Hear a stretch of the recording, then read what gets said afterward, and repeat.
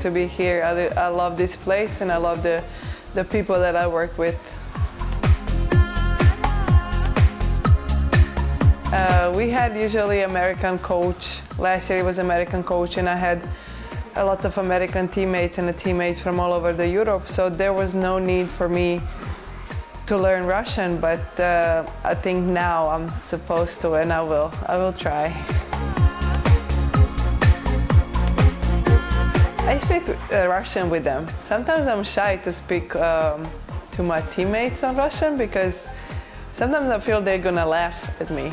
Because I will make mistakes, of course, and if some people laugh at me, then I will not speak. But usually if I meet someone on the street, then I'm trying to speak Russian with them as much as I can, so they would understand me and they would take me as a nicer person.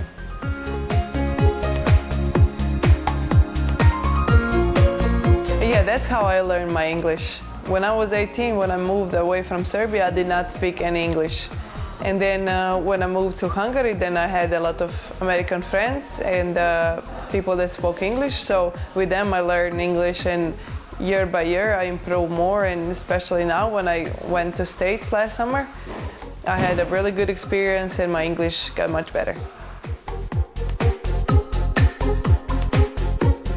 Oh, I'm really happy that I can get that applause when I walk into the gym, because last year we had a really good season and I was a part of that team, so I'm pretty sure they like me as much as I like them, so I'm gonna try this year to get even more applause when I walk in. Всем поздравляю.